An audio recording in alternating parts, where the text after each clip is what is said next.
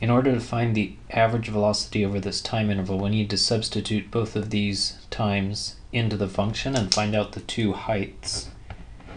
So we've got the height at 2 seconds minus the height at 1.9 seconds is how far it went up or how far it dropped over that time interval. And if you subtract the two, we can find out that it took 0.1 seconds in order to do that. So here's the function. If I go to the graph and substitute in a 2, it's going to say that it was at a height of 42 feet. Substitute a 1.9, and that's 43.24, so it's actually falling over that 0.1 seconds. And then if we subtract them, so 42 minus 43.24 divided by 0.1, negative 12.4, and it would be in feet per second.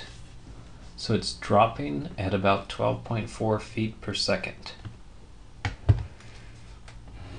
Geometrically, if you take a look at the picture, what's going on is it's saying substitute in a 1.9, that was this height, substitute a 2, and that's this height, so it fell.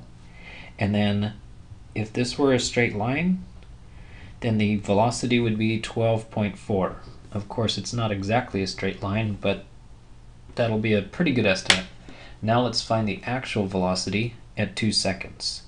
So this right here is a key statement saying take the derivative. So we can use the form take the limit as x approaches whatever number is being talked about, 2. And then we basically do the same thing over here, except we use x and 2 instead of 2 and 1.9.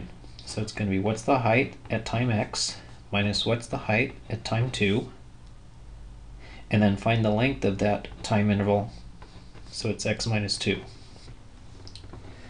Substituting x in there, of course, we get negative 16x squared plus 50x plus 6. And then when we substituted the 2 in there, that was the 42.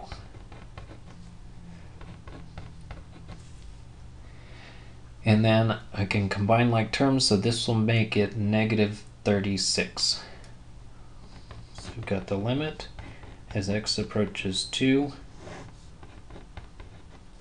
of a negative 16x squared, a positive 50x, and then what's left is negative 36.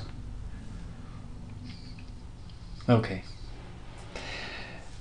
Now, in order to take the limit, we need to substitute in a 2, but that causes division by 0.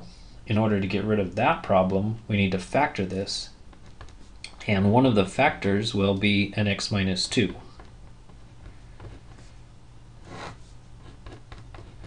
So factor an x minus 2 times something in order to get this.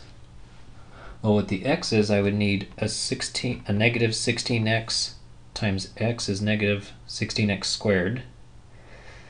And then this would need to be a positive 18 times a negative 2 would be negative 36. But now we need to make sure that that works for this 50x. See if that's right. Well, right here and here, we would have positive 32x. And from the outside one times the outside one, that would be positive 18x, which sure enough works. That's positive 50x. Great. So now we can cancel these factors, and now there's no more division by 0. Substitute the 2, so it's going to be negative 16 times 2 plus an 18.